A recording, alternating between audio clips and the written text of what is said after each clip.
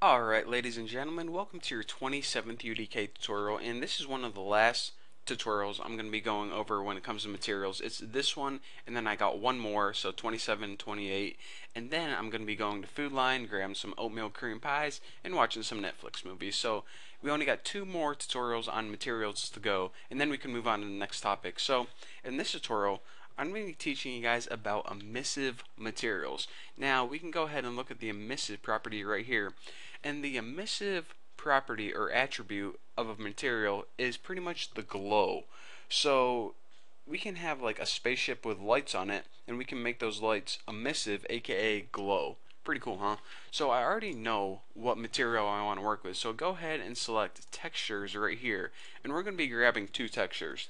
Now go ahead and search wall light, and I found this one and this one right here. And by the way, I want to give you guys this little tip. Whenever you're looking through textures, you can kind of see what they're used for by the last letter. For example, this last letter is D. This means it should be plugged into the diffuse property. This one is N. This one should be plugged into the normal map. This one is EM. That means emissive map, so we're going to be grabbing that one for the emissive map.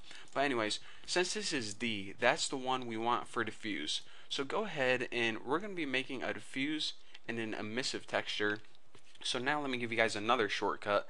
In order to add textures really quick, just go ahead and hold T on your keyboard and click. So I'm going to click with T right there, and it's going to add my texture. And I'm going to click with T right here, and it's going to add my texture. Now this one is already set up since we had this selected in the content browser. So go ahead and hook this up to diffuse. However, this one is the wrong one. I just wanted to add that real quick. So we actually want to associate this texture with this emissive map right here. So make sure you have this emissive map selected, and go ahead and hit this green arrow, which means use the selected object in the content browser, and whenever you hit that, it switches over to your emissive map since this was the texture that was selected. So now go ahead and expand that because I'm done with the content browser, and also expand your preview window just because I think it'll look better. And now look what happens whenever I plug this emissive map into this emissive property. Keep your eye on the preview window. Whenever I plug it in, those lights kind of light up. And that's basically what an emissive map is. An emissive map is basically a black and white map, and the white parts tell the UDK what parts of your material needs to glow. So wherever this emissive map is white, that's the part that glows. Wherever it's black, that's the part that stays dark. Pretty cool, huh? So now you're saying, alright, that's pretty cool, but what if I want to kind of change my lights a little bit? Say, for example, I want to make them a new color, or I want to make them brighter or dimmer.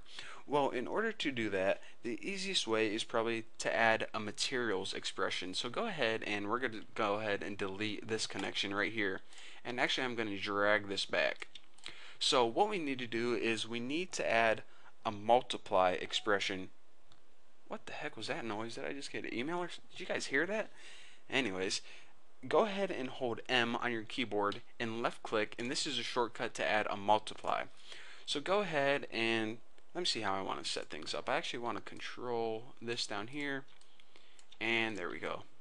So what we're going to be doing is we're actually going to be hooking up this multiply to the emissive, and now this multiply needs two values in which to multiply. Just go ahead and plug in this one for B, and you remember before when we used that constant 3 vector? I'll go ahead and show you. If you right click constant 3 vector, this is a vector with the R, G, and B value. So go ahead and grab all of those and plug them into A, and basically this red is going to be multiplied by this red.